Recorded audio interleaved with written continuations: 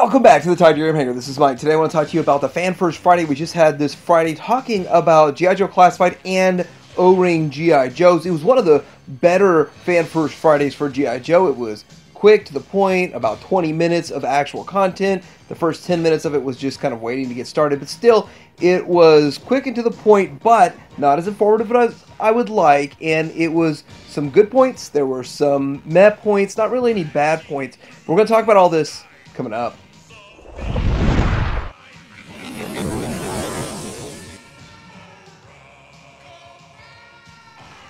So first off, I want to talk about the O-Ring figures, and there's going to be a Trooper pack, a Cobra Trooper pack. You're going to be getting a Trooper and an Officer, I guess is the way this is set up, and it looks very retro-esque, but by looking at it, you can kind of tell that it is different than the original vintage ones, but they try to keep it as close as possible, but it's not exactly the same. You'll be able to tell the difference in hand is the way I see it. Now, these are all digital renders. These are not actual products, so it's still good-looking figures, no price point, no packaging, no idea how it's going to come. Maybe it's going to be like the Storm Shadow and Snake Eyes, which I'm going to talk about in just a second, but it's good that they're doing this, good that it's troop builders, good that we're getting a troop builder and you're not getting a main character in there. So there's a lot of good stuff with that. So people probably buying multitudes of these so they can army build or troop build, but I guarantee these will sell out pretty quick. The next two-pack here is going to be Duke and Cobra Commander, and so it looks like they're all going to be two-packs. So I'm starting to just assume they're all going to be $40 for a two-pack, which is terrible in my opinion. That's just a horrible price point for these figures. They really should be closer to the $12 or $13 price point that we have the standard retros in, but we don't know price yet. I'm just guessing. Now the thing about this is these figures have more of a classic cartoon look, so this is looking more like the animation than the original figures and less like the original figures, but I do kind of like this. I like that they're slightly different in a way, and they're not exactly the same as the originals. I think they look great. I think the colors look good. Everything looks good about them. I love this. I really need to upgrade my Duke in my display, but I'll probably put this guy in there. But at the end of the day, $40 for a two-pack, if that's the real price, is going to bother me. And we've already seen Hasbro Pulse have this two-pack here with Storm Shadow and the Snake Eyes, and I would have liked to have gotten a set, but I'm still in the $40 sticker shock. Like, I'm shocked these things cost $40 for a set. So I never ordered it, I never bought it, they're sold out, so I guess I'll just do without. But I have originals anyway, so I guess it's not the end of the world, but it would have been nice to have these too. So anyhow, I'm assuming since these sold out, they're going to just keep that price point, and this is all assumption now, because they didn't give us all the information in the live stream, like I thought they would. So getting into the nitty-gritty here, and what everybody really wants to hear about is G.I. Joe Classified, or as some people are calling declassified. It's declassified now. So it's more of a retro look, and I really am happy about some of these, and most excited about this in the retro look. And the reason is because we finally get this. We needed this, and let's compare it to the original. So side by side with the original G.I. Joe Classified Gung Ho, a couple of things. Starting at the top, they went with a more correct hat than what we got the first go around. I think they did better with the eyes. Of course, this is a render still. The mustache is different, and then just going all the way down, the vest is different. It's a different color of a vest. It's more retro. I'm sure the backpacks, which they didn't show, is going to be different. And then the tattoo is the same, but a different color. Then you go down, the belt's a little bit different. The pelvis piece is the same, but different color. And just all around, it is a better coloring of it. And at the bottom now, I can't tell 100%, but I think they've kind of changed the shin guards a bit, and so there's a redesign there. If not, it's just, since it's a render, this is just giving you what you want to look at. But looking at this, this is what we should have gotten in the first place, and I'm not mad at it or anything because they were going for something different in the beginning. We don't get to see the weapons, we don't get to see the accessories, any of that kind of stuff yet, so I'm just really strange they put all this work into it, yet it's still unfinished.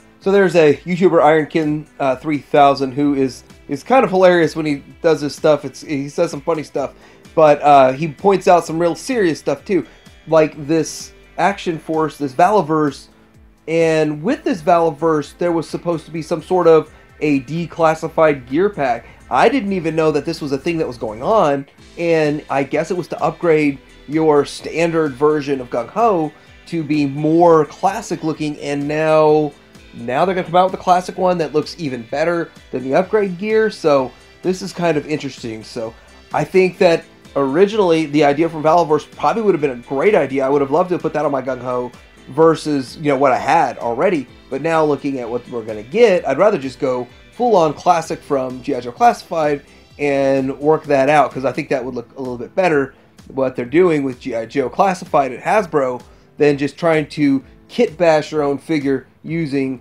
that gear.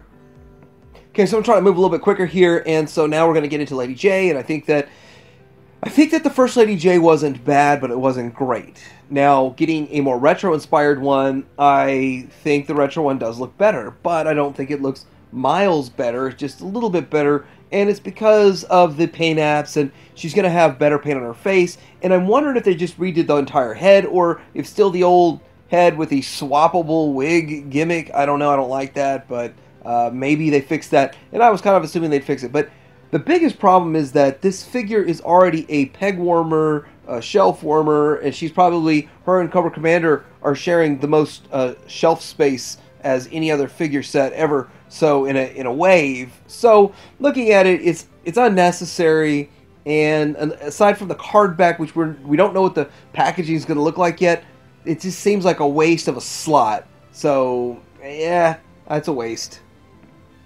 And the next one that's going to be getting the retro treatment is the Baroness. Now this is a render, and we're just going to assume a lot from this render. So assuming from this render, it looks like they've gotten a lot smoother in the thighs and in the stomach or the abdomen area there, and I don't know if they're really changing that out with smooth texture or what. So, and then the arms look smoother, or maybe it's still going to have some texture, it's just going to be painted different.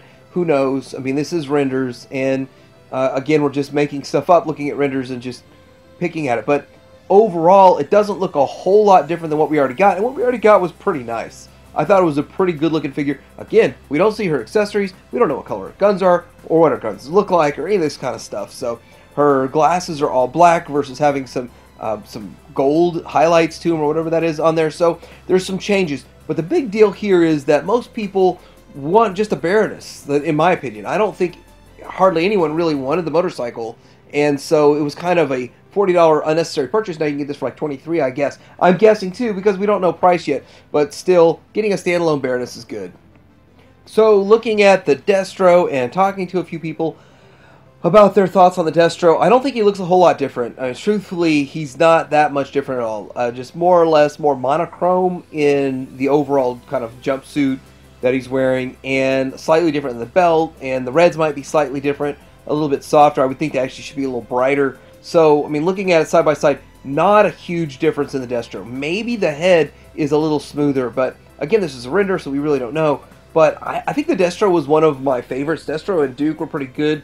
They're pretty solid right out the gate, and so was the Baroness. So, getting the retro inspired, they already matched the retro pretty close. So I don't see a huge advantage to Destro being a character. Some of the other characters might have needed it. And I know, like, we kind of got Roadblock already, and he kind of got a retro overhaul, but this doesn't make that big of a difference. In my opinion, what do you guys think?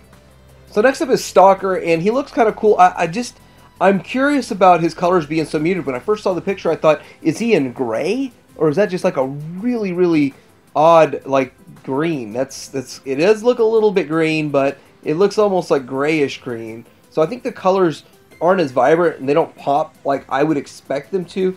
And aside from that, I mean, the figure, the sculpt looks fine. Everything looks good, and he's got this scarf that looks like it's even soft, because I don't know if it's plastic or what. I did watch it. I don't remember if they said it was plastic or what it was made out of. But here's the reason why I kind of thought it should have had a more bright paint scheme. Maybe it will be more bright when it's made, but the one we're getting is Walmart shelves right now, and it's just peg warming, like 30 of them in every Walmart, right? And it looks amazing. I think it's a very nice looking figure, and I expected the same colors translated over into the G.I. Joe Classified line. And so I kind of prefer this figure that nobody wants to buy at Walmart right now. I prefer that aesthetic to what we're going to get. But then again, I mean, I might be in the minority on that one. So what do you guys think? Do you like the look of the retro one that's at Walmart right now, or the one that's going to come in Classified? Or will we get the Classified version and then get a recolor later?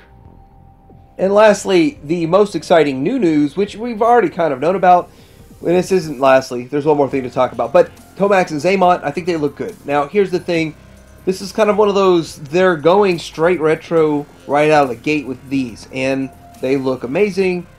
I'm not let down at all. I'm pretty excited about it. We don't see the accessories or all that, which still kind of blows my mind. Like, how are you going to reveal all this and not have accessories or packaging or that kind of stuff? So I don't even know if we have numbers for these guys, but still, looking at it, I think they look great. So I mean, let's positive.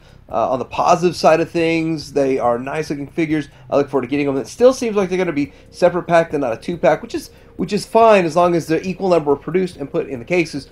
But evidently one of them is going to always be a little more popular than the other for whatever reason, which will have some mismatches in collections down the road.